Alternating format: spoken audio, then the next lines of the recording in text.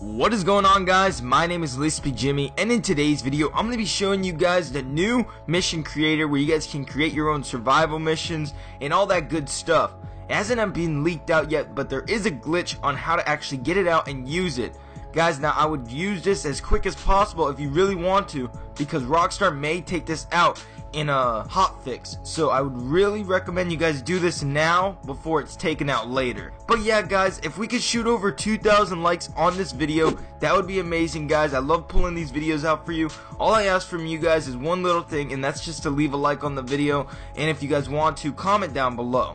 But that is it, guys. And also, if you guys are new here and you guys want to see more videos like this, just click that subscribe button down below to subscribe to my channel. But guys, with that being said, let's get right into this awesome glitch.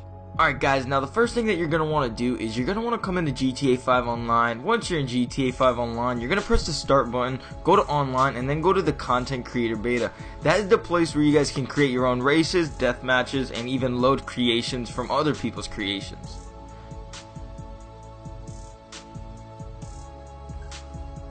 Alright guys, now once you guys get here, you're going to want to hover over create a deathmatch. Now guys, this is very serious. This is one of the hardest parts of this glitch. What you're going to have to do is you're going to have to click create a deathmatch, and at the same time you're going to have to turn off your router or unplug your Ethernet cord. It depends if you have Wi-Fi or plugged in Ethernet. Alright guys, now once you guys do those two things at the same time, what will happen is you will go into create a deathmatch, but after a couple of seconds you'll get a note on your screen saying that you have disconnected from the Rockstar servers or Rockstar Cloud servers, whatever that is.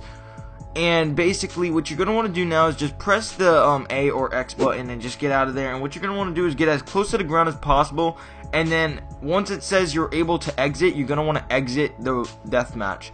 And once you guys exit the deathmatch, it's going to take you guys back to where you can pick create a deathmatch or create a race, and you're going to want to go all the way down to the bottom where it's blank.